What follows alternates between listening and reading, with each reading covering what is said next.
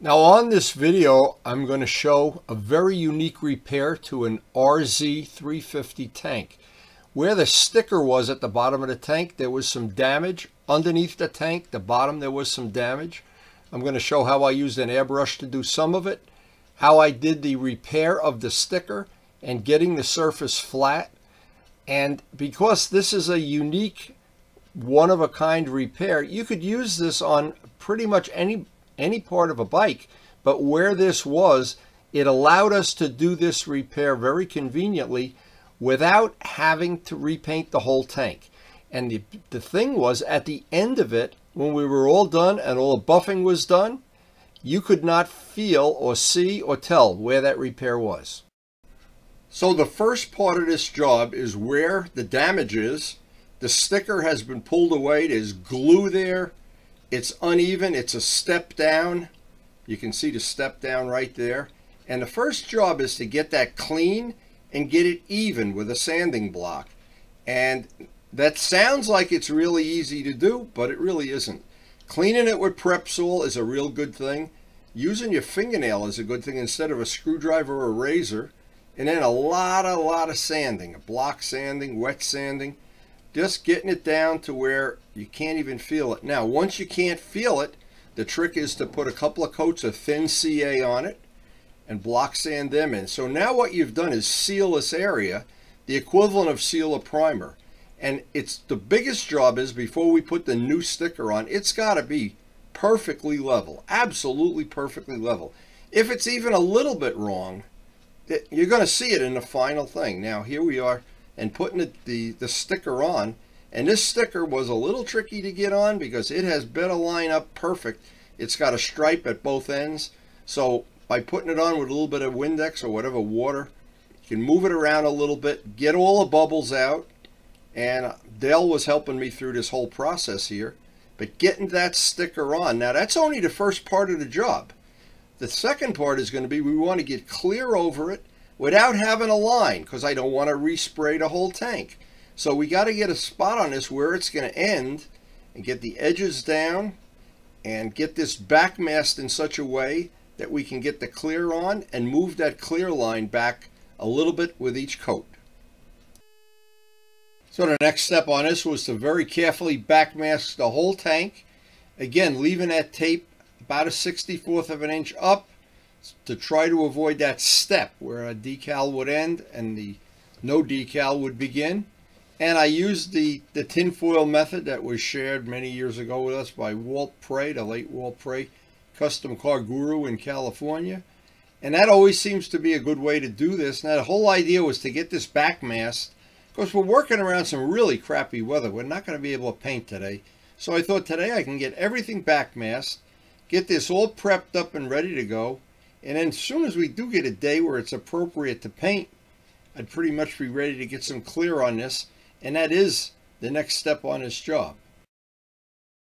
So the next step on this was to wait for an appropriate day we could be outside spraying clear. The weather was not cooperating during this whole time. And mixing this up, the 4-to-1 5-star with fast hardener. We want to use fast hardener on this. Now the whole idea of putting a clear on, it's not a problem of getting the clear on. It's where the clear ends. I don't want to have a step. I want to put some thin coats on, which I'm going to do today. And then I'm going to move the masking tape back just a 1/64 of an inch, leaving it all just the way you see it here, so that I don't have a step. I have a lot of little steps. And in the final buffing, that's going to mean I can bury that and you can't feel it. Now, when this job was finished and we were at one of the meetups, one of Dale's meetups, I went over to show somebody the tank, and I couldn't remember which side of the tank we had worked on, to be honest. And they were both pretty good, and this worked out. Getting this clear on was a big job today. So after several coats of clear, moving the tape back, now it's got to dry. And now I want to back mask that and leave the bottom of the tank exposed. Now the bottom of the tank had some issues. I wanted to back mask this off again, trying to avoid having a paint step where one ends and the other one doesn't. And there's a lot of this involved, a lot of little touch-ups with a brush and getting that just nice. But back masking this, and now I want to airbrush using an Iwata airbrush and some touch-up paint, and luckily I had some touch-up paint that was a close match. Get that bottom airbrushed and get a little bit of clear on it, just enough that we can protect it. And the easiest way to do this is with an airbrush. It doesn't build up a heavy paint line or a paint edge. Because when the job is done, and believe me, this is Dale's pride and joy, and I know he wants this perfect, and this is the only way I know to do it. Now, this is the way I have done this in the past, both on model airplanes and on motorcycles. And pulled enough of the back mask away that I can expose that tape. Now, it's the tape that's going to be the edge of the clear. I want to get that off, and then I want to move that back up about 1/64 of an inch. Again, what I'm trying to avoid, and it's self-explanatory, I don't want to have a giant edge. I want to minimize the edge so that when I'm done and I buff this out, you will almost not feel, maybe you'll feel it just a little bit, that edge. And that is the secret to not having to paint the whole tank. Now, if we weren't able to do that, or if you were willing to live with that edge there, and I'm not, and I know Dale isn't either. Dale is very critical of his collector bikes, just like I am. And we wanted this one to be perfect. Got the extreme clear right up over the edge. Now, this is always a part of the job that I think requires a lot of patience. Using some heat, a hairdryer or a heat gun, carefully warm up the tape. The paint that we've just put on, only the last couple of days, is soft. And all of the paint, I don't want to get any of the residue from the aluminum foil on there. And I don't want to take a chance because I don't know at this point in time if this tank has ever been repainted. So I don't know that. So the best way to ensure that you're going to get the tape off without any problem at all, and it is a wonderful tip, get everything nice and warm. Warm tape comes up a lot better than ice cold tape. Tape gets stickier and stickier as you get it cold. Now the thing is 2000 grit sandpaper, and very, very carefully I want to kind of blend in the edge where it goes to the parts of the tank that we have not painted, because that's the whole secret here. The whole thing of doing this job was to avoid having to paint the tank. Now, I know Scott has an RZ and he's got a dent in his tank that he wants to fix, and I think he can use this video, among others, for some good ideas on how to do it. And of course, any of the CRC products, I like 8065, but this one is good too. This is a very mild polish, not a heavy compound that's going to take off a lot of material. And right now I want to do it very carefully around the edges and bring the shine back up, which usually comes up very quickly. And again, very clean, or even better, brand new microfibers, not using one that's got we wiped off a chain with it or something anyway. And getting that now to the point right now where I want to be able to rub my finger on that and I almost can't feel it. Then I can take the big buffer and very, very carefully, and I'm not pressing down hard at all, because all of the paint, now you don't know, Yamaha, among other companies, you never know. Now my MT-09 seems like it has 20 coats of clear, but I've seen some, especially the sport bikes, I think they put 1 molecule of clear on, and I've gone to buff them out, and right away you see you're at the end of the clear. So usually Yamaha's pretty good. My R1 was pretty good, and they're usually generous with the clear, and I think most of the companies are, but I wouldn't say it for sure.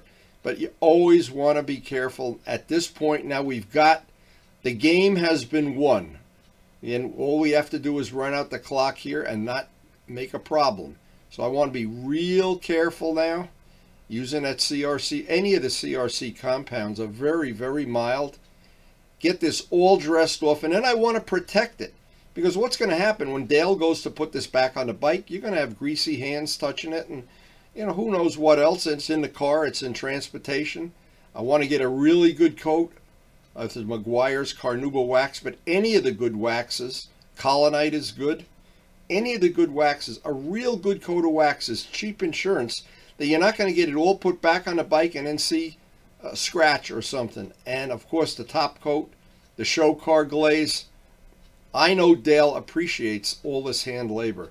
as any of the people that have these collector bikes know, you just can't go to the store and buy them. You just couldn't go buy that tank. And even if you did, it would be probably rusty inside or have some other problem. So when Dale came to pick this up, I know he gave it his full seal of approval. We did some other parts of the bike while we were doing this. I'll make a separate video out of that so these videos don't get too long and cumbersome. And I put most of this in fast forward, because you'll still get the idea of how this job went off. And you can always look at the videos on my channel. Just put up Rz350 Restoration. You can look at them in real time. But once Dale picked this up, he was one very happy friend. Now, at the end of every project, I try to look back over the time I spent doing this. And it always is a labor of love. There's never a time this stuff just goes off in one afternoon. Not doing this level of work and this level of craftsmanship. Now, if I were the only one in the world that was riding a motorcycle, it'd be fun, and yes. But what makes it special for me is having a group of friends I have. Dale is among them. And being able to do them little mitzvah favors from time to time. And they certainly have done favors for me too in the past. But this is the kind of thing that's very, very rewarding, because these are parts for a motorcycle you just can't go to Partzilla and get. And when you get them off eBay, they're usually in worse shape than what you have. So being able to restore them and bring them back from the edge of the grave, and using products that you can buy in an ordinary body shop that are not super expensive, and basic technology. This is not rocket science. And at the end of it, being able to polish it and wax it, hand it back to somebody, and see that smile on their face. And I know this is just one of the things that I don't know how to explain that. It's hard for me to explain it. But if you're new to our channel, we try to do riding. We work on bikes. We do mitzvahs for people. We do a lot of polishing. We do some carbon fiber work. And we try to share everything on this little channel that we have. And of course, it's all free. It's all for fun. We're not trying to sell anything. And we love our two-strokes. If you love two-strokes, well, I love custom wheels. This is a very predictable thing. And I love custom paintwork. I've done it basically my whole life. I love seeing polished engine parts on these older bikes in my collection. I have 7 bikes registered, 4 historic. Most of them have some carbon fiber or some polishing or some custom paint. Several are evil twins. They're 2 bikes that I make with 2 sets of bodywork to make one. I try to post a video almost every day. We're busy in the shop all year long. This is my passion. And I almost never have a day that I'm not working in the shop or going for a ride. And I do love to shoot the videos. I do love editing them. Because what that allows me to do is share my life with people, maybe some that I've never even met. And most of the people do enjoy sharing. They do enjoy seeing some of the little adventures that my family goes through. So thanks, guys, so much for watching. And hopefully we will see you tomorrow and share our channel with your friends.